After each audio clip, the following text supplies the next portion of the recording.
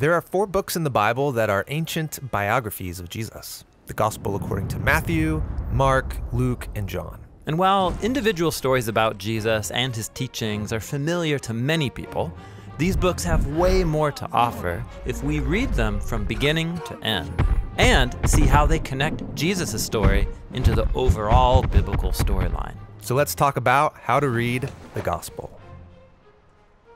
First of all, this word gospel, what does it mean? Well, it means good news. Which raises the question, good news about what? Well, in Mark's Gospel, Jesus enters the story announcing that the time is fulfilled. God's kingdom has come near, so turn around and trust this good news. So the good news is about God's kingdom arriving, but what does that mean? Well, it's Jesus' way of summarizing the whole biblical story that leads up to himself. The whole story.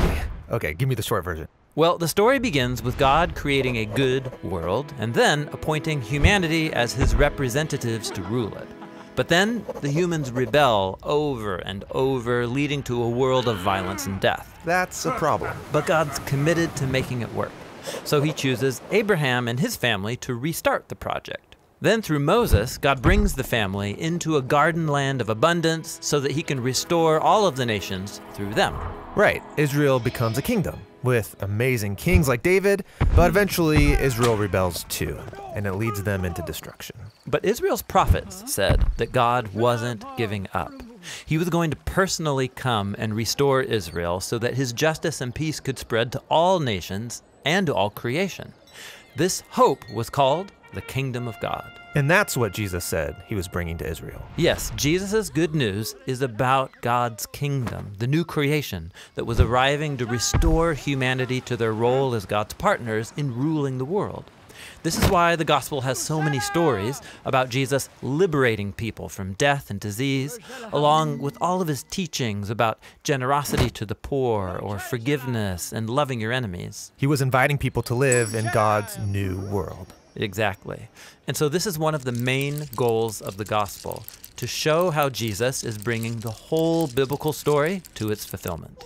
So that's why the gospel authors are constantly appealing to the Hebrew scriptures while telling the story of Jesus. Yeah, like when Jesus is born in Bethlehem, Matthew reminds us that this was anticipated by the prophet Micah. And he directly quotes from Micah.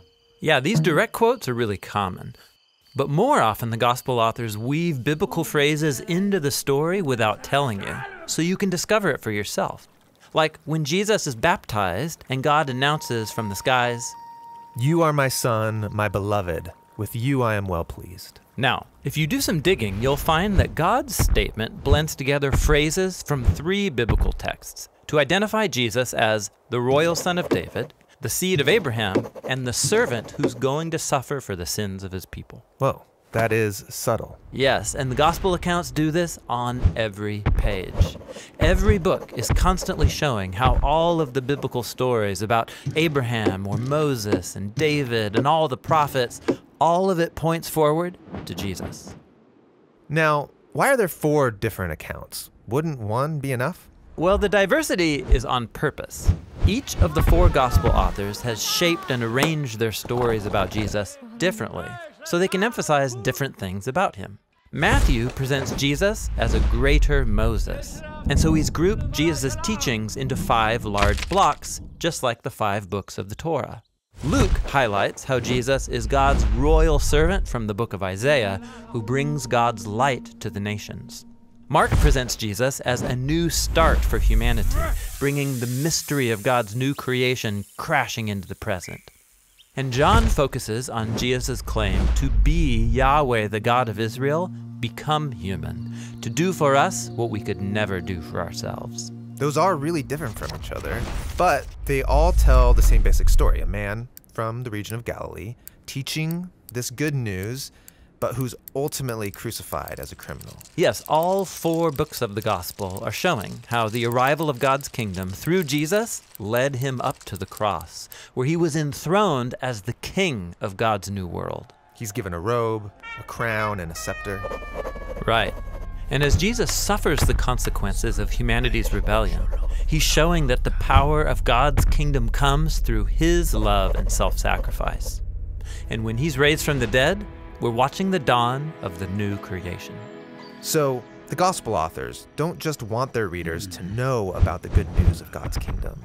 They want them to become a part of it. Yes, the gospel is designed to persuade us to trust and follow Jesus so that we can participate in the new creation that he began.